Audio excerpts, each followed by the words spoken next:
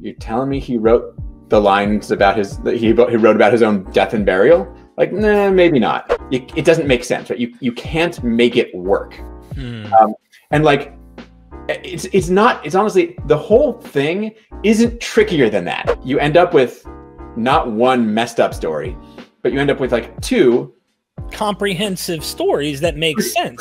Pretty reasonable. Doesn't work. You cannot tell the story. You couldn't film it. We are MythVision.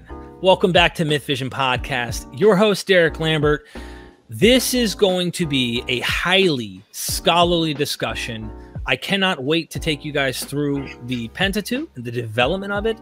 Who wrote it? I mean, do we have any ideas? When, maybe? I know he doesn't like to talk about dating, but we might get something out of him. I don't know. We'll see. He's known for this. And I'm super excited. You guys stay tuned. I'm welcoming on Joel Baden. Welcome to MythVision Podcast, brother. Thanks very much. I say Joel Baden, but Professor Joel Baden. I really do appreciate it. You are highly educated in this research here, and I'm going to go ahead just straight introduce you. Joel Baden is a professor of Hebrew Bible, director, and Center for Continuing Education. Professor Joel Baden works widely in the field of Hebrew Bible with special attention to literary history of the Pentateuch. He is the author, most recently, of the book of Exodus, which I'm going to get that, a biography that's at Princeton University Press. His other books include J.E. and the Redaction of the Pentateuch, the Composition of the Pentateuch, Renewing the Documentary Hypothesis, which is what we're going to talk about today, and that's a Yale University Press. The Promise to the Patriarchs, Oxford University Press. The Historical David, the Real Life of an Invented Hero. That'll be exciting. I definitely cannot wait to read all this. I can't wait to read all this, honestly. Reconceiving Infertility, Biblical Perspectives on Procreation and Childlessness, and with Candina Moss, Princeton University Press. I've been trying to get a hold of her as well, but she's always busy. Let's see. The Strata of the Priestly Writings, Contemporary Debate and Future Directions. And let's talk your education here. You have a bachelor's at Yale University, a master's at University of Chicago, and a PhD at Harvard University. Am I missing anything? That's all. Okay. That's it? Oh, that's all. You know, it's only a lot of education, a lot of stuff. So he knows quite a bit of things when it comes to this field of research. And today we're discussing his book, The Composition of the Pentateuch, Renewing the Documentary Hypothesis. Notice it's being renewed. It makes me wonder if there's more than one version of this thing. So, Dr. Baden, I appreciate you tuning in. This is super exciting. And I want to give a quick shout out to Digital Hammurabi, our good friend, Dr. Joshua Bowen. He wrote my name on the Lamb's Book of Life and told me that, you know, I was welcome. And you looked at that list and you said, okay, his name's on the list. I'll come on the show. So I thank you, Dr. Josh. You are the man. I owe you big time, brother. So thank you so much for making this possible. So Dr. Baden, Moses wrote the first 5 books. That's well known, right? Yeah. And so I think we're done here. Yeah, that's the traditional claim. It goes back a long time, though not as far back as people think. I think everybody's raised in a traditional background is taught with Jewish or Christian, right? Like that's the standard thing, right? The 5 books of Moses. But there's reasons to think that that's not the case. Aside from the fact that, as it turns out, the Torah, the Pentateuch itself, never makes that claim. And of course, actually, like virtually no biblical books make claims actually about who wrote them. Even aside from maybe the prophets that get like names attached to them, right? This is what Jeremiah said. Okay, that's different. But Moses is a character in the Pentateuch. He's not the author of it. And despite the sort of the long-standing claims that that Moses was the author, that as an idea, has been challenged for a long time in various ways, right? So that in the even in the medieval period, Jewish thinkers were like, "You're telling me he wrote the lines about he wrote about his own death and burial?" Like, nah, maybe not. Or, you know, there are some like little chronological things. The famous one at the very beginning of the book of Deuteronomy, which is like Moses's like moment to shine, right? That, like, that's his big speech. And the very first things it says in the book is like, this is what Moses said on the other side of the Jordan. And yeah, again, in the medieval period, people were like, the other side of the Jordan? Like, you only call it the other side if you're on like the Canaan side. Right? Why would Moses say the other side of the Jordan if he was and you know, there's little things like that. You know, I will say, you know, certainly by the 17th century, certainly in the 18th century, people were like, no, like this doesn't work. Moses can't have actually written this.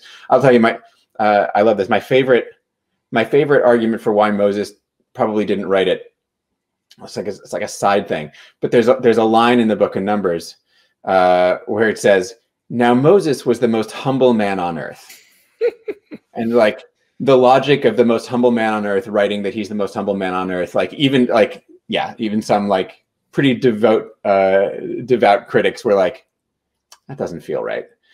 So, you know, Mosaic authorship, like whether it was one person or many, the idea that it was Moses who wrote it, basically fallen out. Yeah, we're like 400 years into into that not being like a accepted scholarly position anymore. When do you think someone, and this is interesting, I just kind of like want to press in whenever you get into something, I'll throw an idea out there. Of course, if someone wants to super chat a question, feel free. We won't wait till the end. We'll try to incorporate your question during this broadcast. But when do you think people started saying Moses wrote the 5? Do you have a general idea of when you think? I know you don't have like a date on June the 14th, you know, like. It was over breakfast one Tuesday. Yeah. No, so it's interesting, right? We sort of think that that's like an eternal idea, like that it's always been attributed to Moses. But as far as I can tell, and again, I can't, as you said, I can't give like a specific date, but as far as I can tell, what happened was essentially like a couple of like pieces of like nomenclature change. So like people, even in the Bible, it's already called the scroll of the Torah of Moses. There's already reference to it, but that doesn't mean that it was written by Moses, right? That just means it's like, it's in the same way that the book of Ruth wasn't written by Ruth, right? Like, so to call it the scroll of Moses actually doesn't necessarily mean he wrote it, but you can understand how somebody would make that leap. You know, I think that contributed in part to it. It's just like calling it that. And also like the word Torah actually also changed its meaning over time. Right? Originally Torah was like just meant like a law or a practice, right? Like, so even within the Bible, we have references to like the Torah of the burnt offering in the middle, in like the first part of Leviticus, right? And then there's like, you know, the paragraph about like how you do the burnt offering, right? And that's called the Torah. It's like the individual law of the burnt offering. And then like Torah gets expanded to mean like a whole set of laws. So the book of Deuteronomy refers to like its own laws as Torah, but like not the whole thing, not the story, just the law part. And then eventually, so like it keeps on growing until the word Torah encompassed everything from Genesis through Deuteronomy. At which point, right, like it was one thing to say Moses is responsible for the Torah in Deuteronomy, like he speaks it, right? That's reasonable. But once Moses, you know, so in Deuteronomy it says, Deuteronomy 31:9, it says, you know, Moses wrote down this Torah, and what it means in that context is Moses wrote down the laws of Deuteronomy that he just said. But once the word Torah had expanded to mean the whole thing, now when people read Moses wrote down this Torah, they were like, oh, Moses wrote the Torah, right? And that line becomes like the crux. But you know, again, it like when we figure out like how the word Torah changed in meaning, we can sort of let go of that claim. It's not unlike you know, it's not unlike the way that other biblical figures get attached to kinds of writings that like they didn't actually write, but now bear their names. This may be a different show, but like David didn't write the Psalms, but we call this, but like everyone refers to the Psalms as like the Psalms of David. Solomon, you know, didn't write Proverbs and Ecclesiastes, but like even in the Bible, it says he did. Like somebody like said, like these are the Proverbs of Solomon. But again, the Proverbs of Solomon doesn't mean Solomon wrote them. It just means like we're affiliating his name with. In any case, Moses' authorship, long-standing thing, going pretty far back. You know, the early the New Testament refers to the Torah as the books of Moses, and early Jewish interpreters were very clear, right? Moses wrote the entire Torah, though even they were like, but maybe not the last verses where he dies. That development took up later in your book. So for those who have not read it, you need to see the composition of the Pentateuch, Renewing the Documentary Hypothesis by Dr. Baden. Now, I know it's a little pricey. If you can afford it, it's really worth it. I've got it down in my recommended books in the link in the description on the Amazon affiliate link. Gives me a slight kick if you guys buy something. But really, you need to see this because you build up this really cool case and talk about the rabbis, and you say, well, you know, they even started one of them. I mean, you name them by name. I can't remember their names, but and he's like, there's something that doesn't quite, you know, add up. And then another rabbi jumps and goes, you know, you're right. All of this is by him except this and this. And it sounds like there's this same harmonization tool Christians use of this book interprets this book, Bible interprets the Bible kind of concepts. And you point out quite often in this book a lot of contradictions. You give a great first story example of Joseph. And I guess it'd be the good time to go into the slavery of Joseph. Who took him to Egypt? Who bought him? What? Amalekites? Or were these the Ishmaelites? I mean, what's going on here? Yeah. I started the book there in part because it's like, it's a reasonably well-known story, and, you know, partly because there's a whole musical about it. But like, it's just, you know, it's one example out of many. You know, the issue when you pick up the beginning of the story of Joseph, and, you know, I think most people who are reasonably familiar with the Bible can tell you the basic story, right? Like Joseph pissed off his brothers and they decided to kill him. And they were like, hold on, let's not kill him. Let's just sell him and get rid of him that way. And so they sell him and they take his, you know, his like special fancy coat thing, and they like, and they put the blood on it and they show it to Jacob, his father, and Jacob therefore thinks that he's been killed by a beast, but we know he's actually just like down in Egypt, where the story is then going to take place for a while until like the brothers come back to him.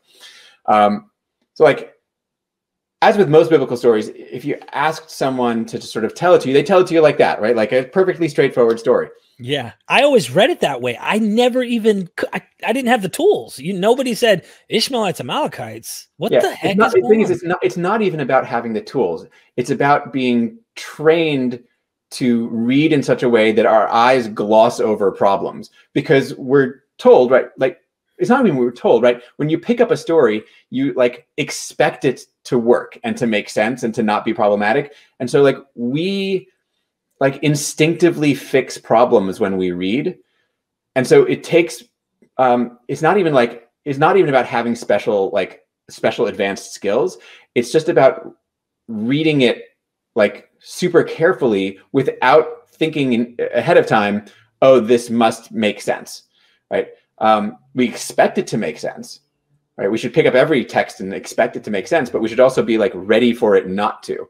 So in this case, right? The crucial moment happens like at the climax of the story, when Joseph's brothers take him and they throw him into a pit, and then they sit down to eat a meal because they're like, you know, a bunch of callous dudes who just like killed off their brother and then like sat down for lunch. And then like they look up and they see a caravan of Ishmaelites passing by on their way to Egypt. And that's when Judah is like, oh, hold on. Why are we going to kill him? Like, we can make some cash here. Let's, you know, and also like not have blood on our hands. Let's just sell him to these passing Ishmaelites, which all is perfectly good and makes sense in our story. And then there's this moment when it suddenly says, and then some Midianite traders passed by and pulled Joseph out of the pit. Now, Ishmaelites and Midianites may all be foreign to us, but they're not the same people, right? So suddenly we're like, there's two caravans of people coming through, and the plan was to sell him to the Ishmaelites, but the Midianites take him out of the pit they've put him in. And then it says, and this is the most confusing part, this says, and they sold him to the Ishmaelites. So who sold him to the Ishmaelites? The brothers' plan was to sell him to the Ishmaelites. The Midianites just pulled him out of the pit. Did the Midianites sell him to the Ishmaelites? Like, maybe. In that case, the brothers didn't get anything out of it at all. Like, did they even know it had happened? I don't know. But then like the story goes on as if nothing were weird. And they like take the coat and they do the thing. And then at the end of the chapter, it tells us that the Midianites sold Joseph in Egypt, which doesn't make any sense because someone sold Joseph to the Ishmaelites earlier, right? Was it the brothers or was it the Midianites? Whoever it was, it should have been the Ishmaelites who brought him to Egypt. And in fact, it even says earlier on, and they brought him to Egypt. And then suddenly the Midianites are the ones who are selling him Egypt. So like how, like just on the level of like trying to figure, just plot, right? Just who is doing what and when and where and how and why, like just basic like story stuff. You like, think about like how would you film it, right? Like it's a story takes place, right? You should be able to imagine, you could be able to picture it happening, right? Like where is anybody? Are the brothers Ishmaelites, Midianites, and Joseph? Like reading the story as it is in the biblical text, you actually can't. It doesn't make sense, right? You can't make it work. And like it's honestly the whole thing isn't trickier than that. Like it's not more complicated than like it doesn't work. Like this, as on the basic level of story, it just doesn't work. And so, you know, it becomes an issue of like, okay, well, like there's a contradiction, right? Ishmaelites here and Midianites here, and like, well, what parts of the story involve the Midianites? Like, if the two things can't go together, then like, what has to connect with what? And you know, if you sort of just like follow, like, set your contradictions like in two columns, as it were. Like, this can't go with this, and then you're like, well, but this part has to go with this other part of the story, right? Like the Midianites stealing him from the pit or taking him out of the pit has to go with the Midianites selling him at the end of the story, right? And the Ishmaelites, you know, all the Ishmaelite stuff has to go with Judah being like, let's sell him to these Ishmaelites. Like, so you just like put the things together and this like miraculous thing happens. And like, it's replicable, right? Anybody can kind of do this, right? It helps to have somebody guiding you, but like anybody can do this, right? You take the parts that don't agree and you take the parts that do agree. And like you do a little horizontal separation and a little vertical continuity stuff. And you end up even in this chapter that like doesn't seem super like that we know relatively well. You end up with not one messed up story, but you end up with like two comprehensive stories that make sense. Pretty reasonable stories that like each individually are telling how Joseph got to Egypt, but they agree on stuff, right? Everyone knows, right? Joseph's brothers like tried to off him, but they failed and he ended up in Egypt. But, you know, how did he end up in Egypt? Who took him there? Which brother was the one who, you know, because at one point Reuben tries to save him, another point Judah tries to like not kill him. Anyway, it all ends up working out really nicely. And, you know, I open with that story because it's like reasonably short. The place where scholars figured this out first was, I think, like probably the most famous of these, which is the flood story. Right. In like the, you know, 17th, 18th century, the part of the story that scholars were like, this just doesn't work as a story. It wasn't. They weren't like, let's look at the story of Joseph.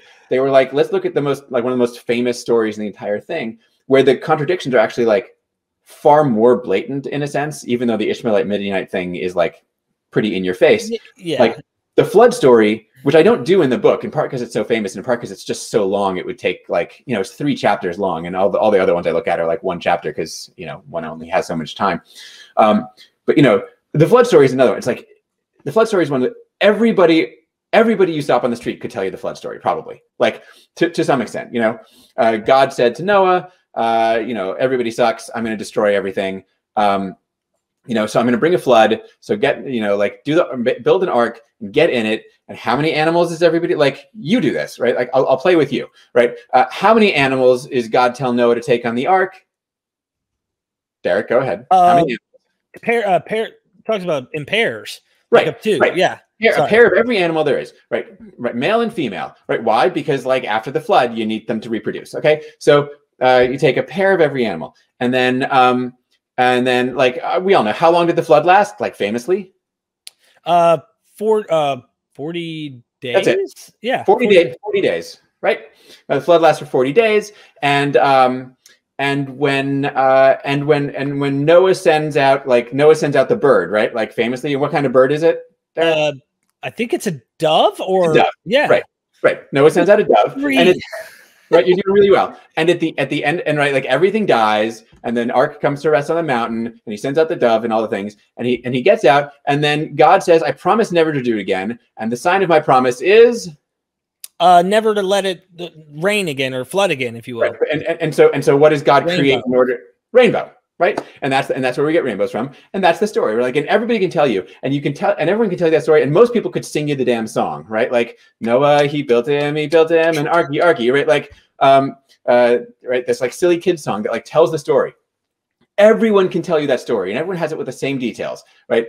40 days and 40 nights of rain, and he sends out a dove, and 2 of every animal. And if you read the text of Genesis, you're not going to find that stuff. Like it's there, you'll find that stuff, but you'll also find other stuff, right? Like in Genesis, it also lasts 150 days, and he also takes on 7 pairs of like clean animals and birds, right? Clean means sacrificable. And he also sends out a raven. And like, you couldn't, like, just on chronology alone, you can't make it work, right? How long does it last? 40 days or 150 days? I don't know. Like the Bible says both. And like, there's a whole calendar, and you can't like, it doesn't work. You cannot tell the story.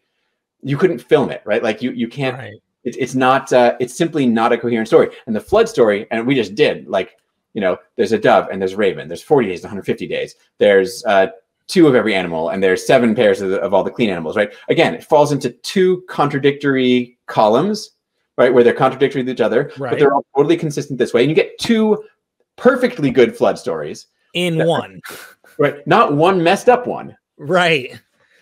I just wanted to let you know, Flip, thank you for the super chat, my friend. He's bringing us back to Moses for a second. I don't know if you could see this. I have to ask, is Moses a composite character? Does he follow pre-existing literary elements, kind of how Moses brought the word down from God and Jesus was the word, logos from Yahweh? That jumps to the New Testament a lot. But yeah, is he a composite character? Most scholars think he didn't exist now, and it used to be a consensus that he did. Do you think he exists? Exist is almost the wrong category. Like, so the question is this, right? Like, let's do it this way. Are the stories about Moses in the Bible historically accurate and true? And the answer is no. Is Moses in the Bible a literary character? Yes, right? He's a character in a book. And like, that's a really useful thing to remember, is what we're doing is we're reading a book. And Moses is a character in it. And whether, like, in a sense, whether there's a historical origin there or not is kind of irrelevant to the question of like his character. In the same way that, you know, I could write a historical fiction about whomever, and like the person exists, but my story's not true. So I don't know whether there was actually a dude named Moses at some point. Like, I kind of suspect that there was, in part because, like, again, not saying that the stories about him in the Bible are true, but was there someone named Moses who probably did something like leave Egypt, maybe with some people with him? Yes, that's possible. In fact, I'd even say it's almost probable, if only because if you were totally inventing like the hero of your like early national history, right? Like, you probably would give him not like a name that was not that one, right? Moses is an Egyptian name. And if you were like inventing completely like your hero, you'd probably give him some sort of good Israelite name, right? Because he's an Israelite after all, like in the story. So again, there's a few things like that make me suspect that there probably was someone named Moses at some point in history, but that says nothing about whether the stories about him in the Bible are true. One of the reasons, and this goes to actually the question that was asked about being literarily composite, one of the reasons that we can't say the stories about Moses in the Bible are true is for the exact same reason that we can't say how the flood exactly happened, right? Because there's not one consistent story of Moses. Right? What there are multiple stories of Moses, right, from the different authors of the text. And right, like if one of them is true, then the other one isn't. Right. And the composite story like suffers from all these same kinds of narrative problems. And like, you know, Moses is so broad, right? Covers 4 books of the 5 that, you know, you can't like point to, you can't point to like the moment where it breaks down or anything. It's just like the whole thing doesn't quite work, except, you know, we can point out some things like twice God tells Moses like, hey, this is my name. You can call me this now. Moses could have been, the second time Moses could have been like, check, like heard that one already. Yeah. And then like on a more like limited level, if you were to go try and read, right, like the core chapters of Exodus, right, with the whole event on Sinai, right, where Moses is constantly going up and down the mountain, right, you might notice that there are some moments when Moses goes up the mountain and then God is like, okay, come up the mountain. And then Moses is like suddenly back down at the bottom of the mountain again, or like he's at the bottom of the mountain and then it's like, and he went back down the mountain. But like, there's these like narrative plot problems that signal that that the story is composite in all these ways. Interesting. Last thing on that topic, and I do want to mention this. Jim Majors, man, what's up, brother? He's in the chat. He says, MythVision, Professor Baden, being as there were clearly no winners in the Genesis flood accounts, is it safe to say the rainbow given by God was a precipitation trophy? Do I have to respond to jokes? Hi, Jim. I interact with Jim sometimes on the Twitters. That's a pretty good one. Right. That's all right. Yeah. So as far as Moses being he asked also like pre-existent literary composite figure. You know how a lot of people will say, well, you know, Noah looks a lot like in the Enuma Elish. You know, you could look at characters in other of these stories. Do you know any stories that Moses particularly mimics or has similarities to that or we would say are older? Yeah. Yeah. In fact, you know, one of the most famous is Moses's birth story. Right. The story, you know, the whole thing, like he has to be hidden and he gets put in a little like basket or whatever put in the river and gets found. That story is like 1,000 years earlier than the biblical text. At least I don't have the numbers right in front of me. That's the birth legend of the Assyrian king Sargon. Okay. I think from like the 3rd millennium BCE. And like, you know, and in Sargon's case, he's found by a goddess, I'm pretty sure. But like the same, it's clearly the same story, right? So this is a case where the people, or the person in this case, writing that particular like Moses story, that story of his birth and being hidden and all of that, is clearly drawing on probably relatively well-known, like much older Mesopotamian tradition, and taking up, right, like that kind of birth story, right, like that's the birth story of this legendary king from Mesopotamia. So like that's a good story for us to use for our legendary, like not king, but like lawgiver, right? It signals his importance by virtue of its participation in like this sort of well-known, like, you know, literary trope. Interesting. Thank you so much for taking the time to answer that. And moving forward, I'm taking super chats if you guys want to have questions. So going into some issues of other contradictions, you mentioned who's Moses's dad. I actually did a live the other day with Dr. Robert Price where I mentioned, you know, these contradictions reading out of your book a little. And I said, look, we don't know who Moses's dad was or what mountain. Like, which mountain is this, Morab or Horeb, or is this Mount Sinai? Like, what is the name of Moses's dad and all these different things? Can you mention some of those, as well as I think doublets play into the narratives that you were already kind of talking about, like doublet type narratives, but sometimes they're really small, sometimes they're really big. Can you give us some examples of this? And then maybe it'll segue us into, you know, why there's source material. We can start talking about the documentary hypothesis as we segue in. Yeah. So again, like we're all trained by our traditions to like ignore stuff. right? Like to just read past it, gloss over it, or explain it away somehow. But like once you start ignoring stuff and glossing over stuff and explaining stuff away, you're acknowledging that there's stuff to ignore or gloss over or explain away, right? Like we need to remember that every time someone's like, no, that's not a problem. I just explain it this way. What they're actually doing is acknowledging that there's something that requires explanation and isn't just like straightforward and nice. So, the Pentateuch is like, it's full. It's full of contradictions and, as you say, doublets and all kinds of other problems. I did the flood in like incredibly briefly just now. Creation.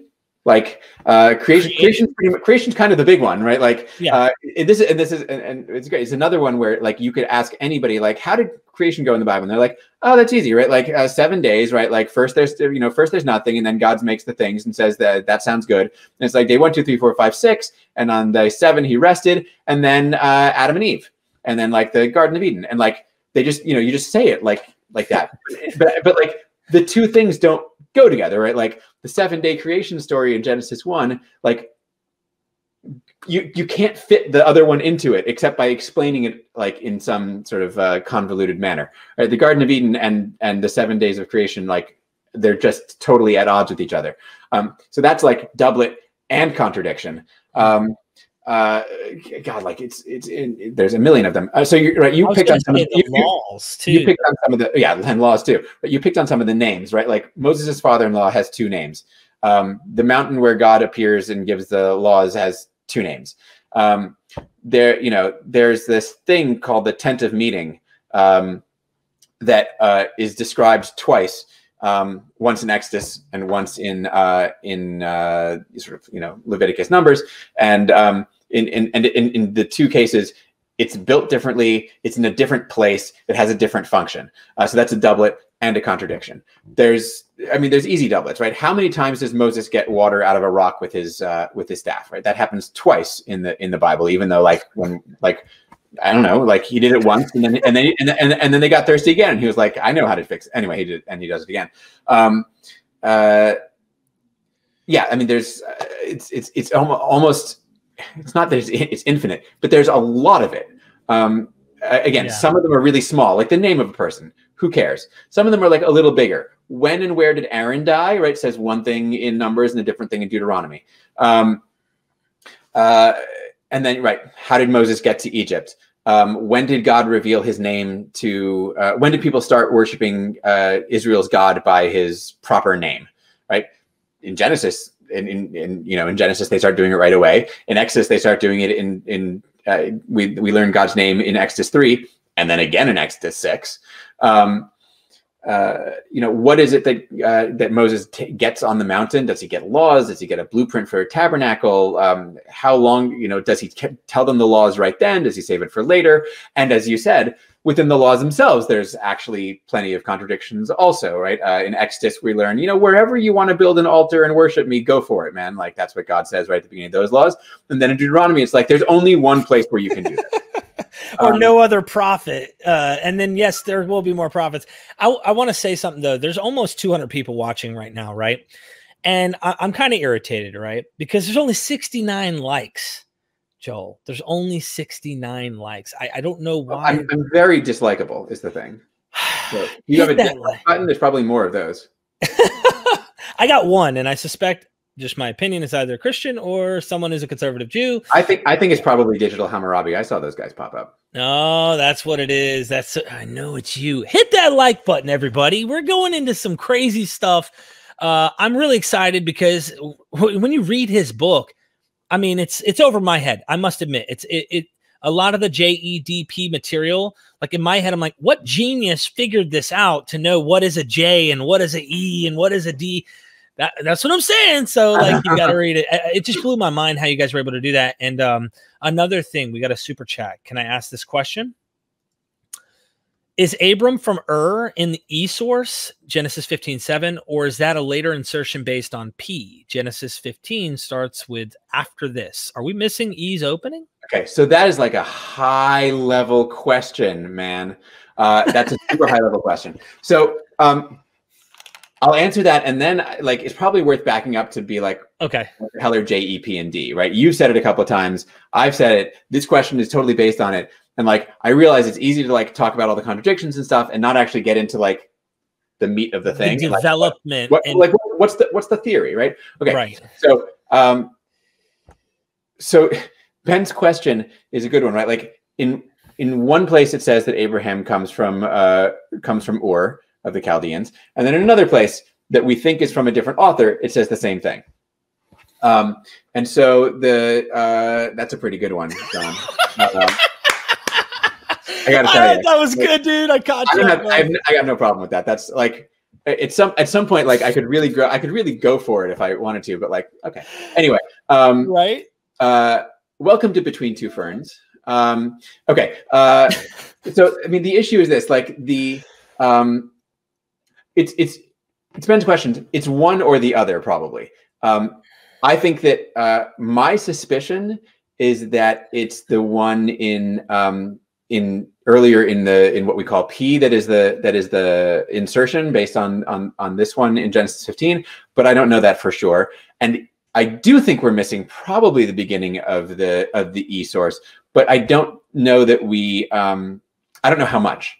Okay. That was my answer to Ben, and now I have to explain to everybody else, what the hell did I just say? Like, what was that?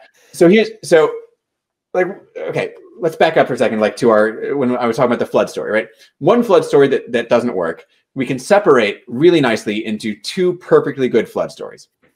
Okay, and you could just stop there and be like, oh, so there like just happened to be two flood stories, and somehow they got together like this.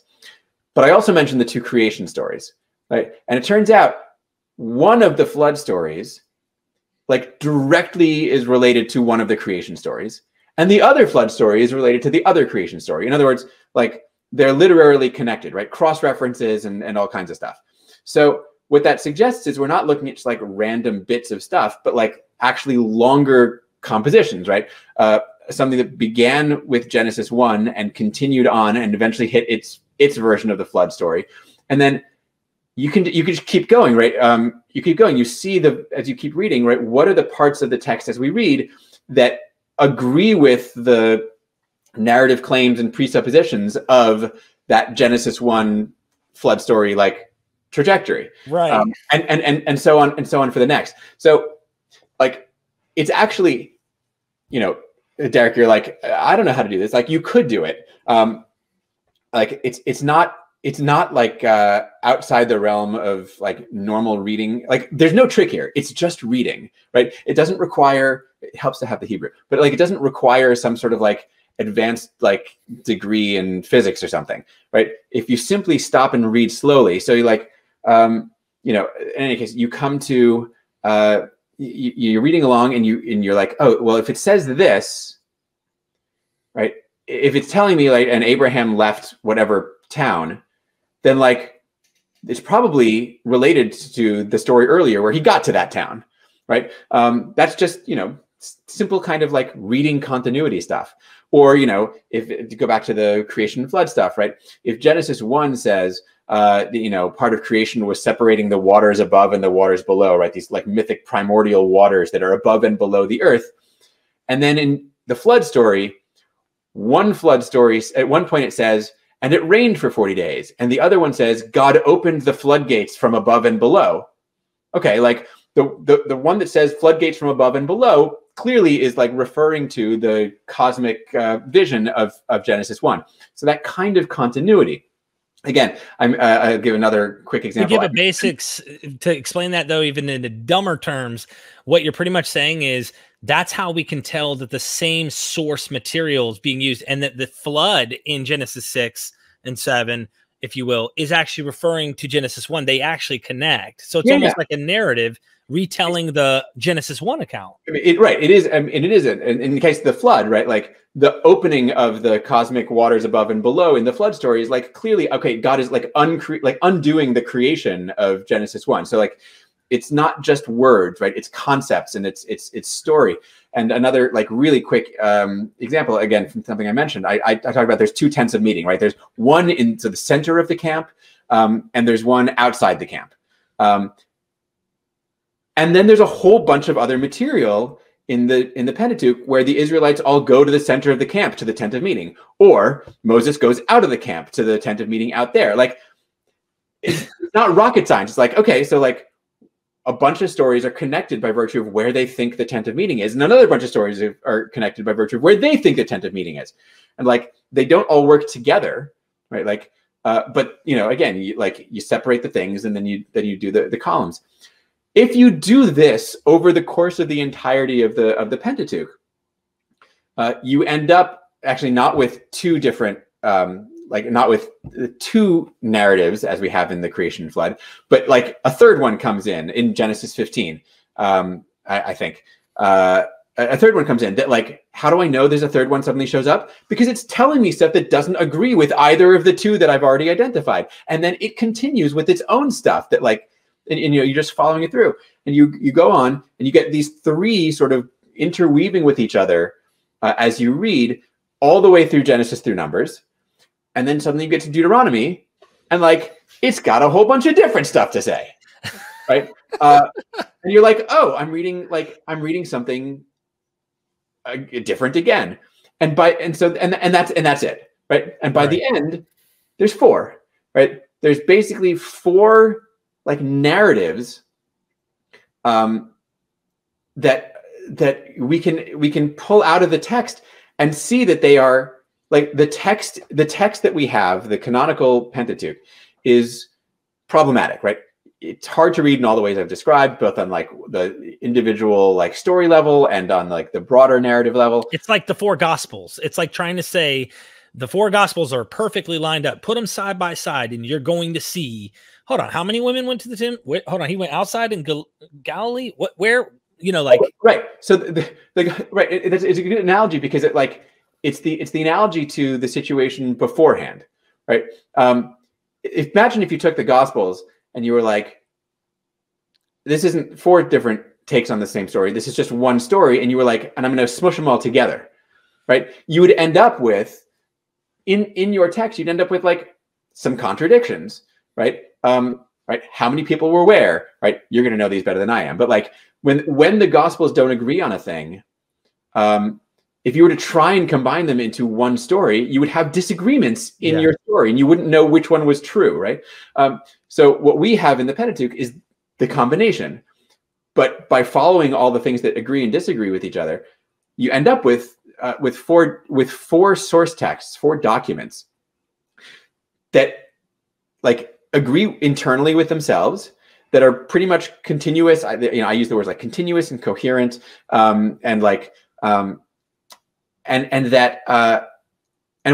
coolest part is actually not unlike the Gospels, right? You can see the way that each one of them told the story, like what are the things that they cared about, right? How did they think things worked? How did they understand God's existence, God's relationship with humanity, with Israel? It's not the same, right? They didn't all think the same thing in the same way that the Gospel writers didn't all think the same thing, right? Like, so it's pretty useful. I just had to pop this up because Dr. Bowen made this possible. So I can't leave my boy hanging. And of course, he thinks you're the best guest ever. And look, I watched your interview with him, and I don't know if I could even compete. That's how good he interviewed you. So would you mention the legal issues? Maybe have you ever seen Megan interview someone? Dude, there's nobody like her. Nobody. She's so chill too. Seriously. She's just so chill. I've interviewed her one time, and she was a little nervous, I think. But anyway, we're sidetracking here. But can you discuss a little bit of legal section? Yeah. So the thing to remember, we sort of instinctively, and Christianity is a little bit responsible for this. We separate the law from the narrative, right? We think, like, in part because Christianity was like law schma, right? So like legal schmiegel would have been funnier. Anyway, so like when we separate the law from the narrative, we get this like false sense of like, oh, there's story, and like that's, you know, all this interesting stuff is going on, and then there's like these big chunks of law in there, and like they're doing their own thing. What you have to remember is every one of the laws, the laws all come in the Pentateuch in big chunks, right? There's a big chunk in Exodus 21:23. There's the big chunk of Leviticus in the first half of Numbers, and there's the big chunk of Deuteronomy. And none of those are just like like you're reading along and suddenly there's law code, right? Like they're all parts of stories, right? When they're all right, God told Moses the laws and Moses told the laws to the people, right? Like where in the wilderness, at the mountain, or 40 years later, or wherever it was. But like the laws are part of the stories. So in fact, the idea that like Moses, like when and where Moses gave the laws and what laws they were is actually part of the contradictions of the text. So that when we talking earlier about like there's contradictions between various parts of the laws, you know, how long are you allowed to keep a slave, and you know, how are you supposed to observe the Passover? There's all sorts of them, like when and where and how the festivals all work. Could we include marrying foreigners, or at least involving the whole Gentile theme, the others, into this? Like, is like, one side somewhat saying don't do it, and the other side's like, look, there's some flexibility? Nah, actually, like I think my feeling is, I think most of them were like, don't do it. It depends on your definition of foreigner, right? Like there's definitely like the people who live in Canaan when the Israelites get there, no one thinks they should be marrying. Right. Others, like maybe it's like it's much later in the Bible, right? It's in the books of Ezra, who's like never, no one ever. Right. But you know, so it's a little bit it's a little different in the Pentateuch. In any case, you've got these law codes embedded in narratives, and the laws disagree with each other, and the law codes are parts of these different sources. So. Now, again, I still haven't gotten to like J, E, P, and D, right? Like, so I'll just say J, E, P, and D are just to get this out of the way, they're the names, like the little sigla, the little names that we give to the four sources of the Pentateuch. It doesn't matter why we call them that for the most part. Some of them are easy. D is the source that shows up in Deuteronomy, like I suggested, and P is the source in Leviticus that cares about the priests, right? That's why we call it P. And J and E are the other ones, and I'm not even going to get into why they're called that because it's too complicated. So when we refer to J, E, P, and D, what we're referring to are the sources, right? These source documents that make up the Pentateuchal text. So the laws of Exodus 21 to 23 belong to the E source, right? They're part of E's story, right? E is going along telling a story of where, you know, where the Israelites are. The Israelites leave Egypt and they come to this mountain in the wilderness, and God says, I'm going to make a covenant with you, and here's the laws of making that covenant. Like that's all part of a story, and then the laws are embedded in it. And P has its story, and the Israelites leave Egypt, and they come to this mountain in the wilderness. And God's like, all right, you got to build me a house. We're going to call it a tabernacle. You build the house, and once you build the house, I'm going to tell you how you need to like do sacrifices and all those things. And that's the priestly laws, right? And they sometimes contradict the laws in from E. Mostly, they're just like worried about a different thing. And then, you know, like the story goes along, and you get to Deuteronomy, and Moses is like, hey, so like what happened back then was we left Egypt and we got to the mountain in the wilderness, and God gave me laws and I didn't tell them to you until now, right? Which is obviously contradictory with what we have in Exodus and Leviticus, where it's nothing but laws. But in Deuteronomy, Moses is like, I held on to these for 40 years, and now I'm going to give them to you. And so the laws in Deuteronomy are specific, like to the context of Deuteronomy's story, the D source's story, and have full of contradictions with both the P laws in Leviticus and the E laws in Exodus. I wonder if the redactor is the one who's trying to connect it by saying, well, you know, I forgot to give it to you back here. I wonder if the redactor included that narrative format to connect it. You know what I mean? But just something to think about. Yeah. So I don't think that's what's happening there, but I think it's worth remembering. I mean, the redactor is worth bringing up, right? Like, the fact is, if at some point we're like, as we are, if we say, you know, this isn't one thing, it was four things that have been smushed together or interwoven, right, to create this one kind of wonky, like, canonical story, like, someone did that. Yeah, like, that's what I'm saying. And I will tell you that the question that I get most often, and I talk about this stuff all the time, everybody, like people generally can get on board with, you know, there's contradictions, and I can take like any one of these stories, the Joseph story, or the flood story, or whatever. I can take a whole range of texts and be like, I can show you in a way that will convince you that there are in fact two stories here, and people get on board with that. And then everyone goes, but why the hell would anyone ever do this to them? Like, why do we have two of these things? Why do we have four? Why did somebody think I've got to make these four into one? And why did they do it in such a way that like what I end up with is this like mess of a whole? Mm-hmm. Like, what was the incentive for someone to do that? And And you know, Good your question. question was like, your question was about like how did that mechanically happen, right? Like how did the redactor of the text like make it work together? The answer is like he for sure wasn't trying to, right? Somebody who's trying to combine the two flood stories in such a way that like it's like smooths them out does not do what we have here, right? Because what we have here is two totally complete flood stories where every word is preserved and they're smushed together, and like you end up with like verses back to back that are like and you know and all flesh that was on earth died, period. All existence on earth died. It's like you can see that somebody like took the line from one about everyone dying in the line from one, like didn't try to make them into one sentence. It was just like, I'm just like keep it all and just smush it together.